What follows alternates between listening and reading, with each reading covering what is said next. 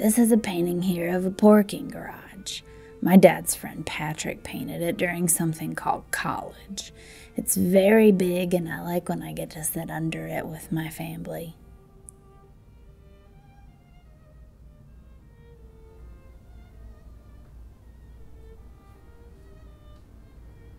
An important and successful architect drew this one. I do not know what that is.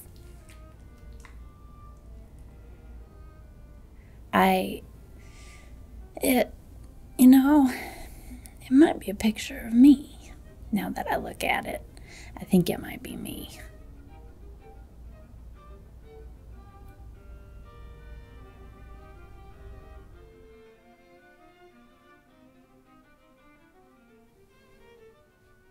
I would like to go to this little tiny land.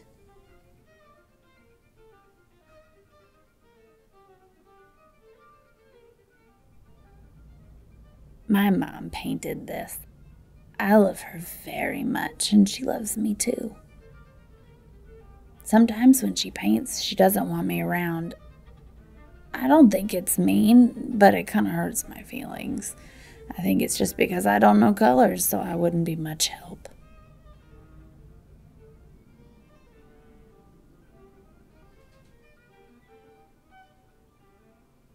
I don't know this mean old man. That's okay, I don't know if I want to.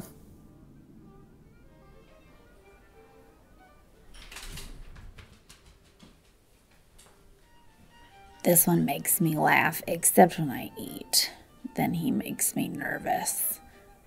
I don't want him to eat all my foods. But he has some outside on top of his head, so I don't know if he eats what I eat.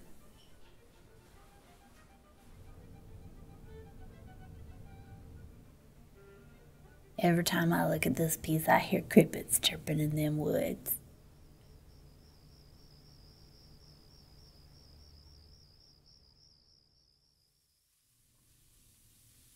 I don't know how much you know about this stuff, but when somebody dies, somebody you love very much, there's something called a funeral. It's when you say nice things about the person that died and you hug other sad people that are sad about the person that died.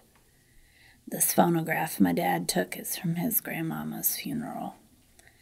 I don't know where there was a cake there, but I wish I could have eaten it. I don't really know what it means when somebody dies. I don't really know anything, but when Mom and Dad talk about death, it sounds a lot like when they go away for a while and they leave me in my room and I don't know when I'll see them again. Being by myself in that room all alone is the saddest thing I can think of, so I'm guessing that's what a death means.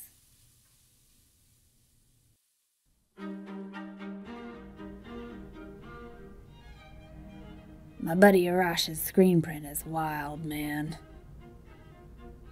Sometimes I want to puke when I look at it. You know, a good puke. Like when you spin around too much in the grass and you can't keep your food in your belly because it got too jiggly.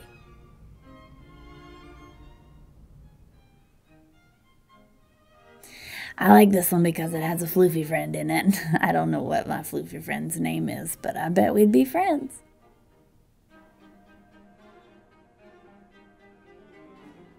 This one's from Target. You probably know this, but that's Mom and that's Dad. All those other people are the bestest people. I hadn't been born yet, but I probably would have been in that picture with them because I'm also part of the club of the bestest people.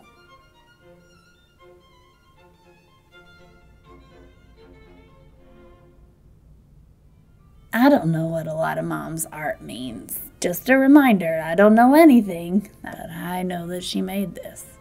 And if I get to be closer to my mom, there's something that she made, even when she's not here, that makes me happy.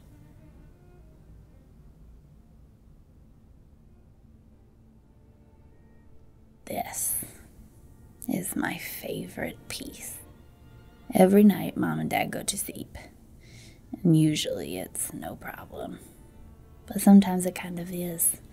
When I get waked up and it's just me in this big room by myself, I miss my mom and sometimes I miss my dad.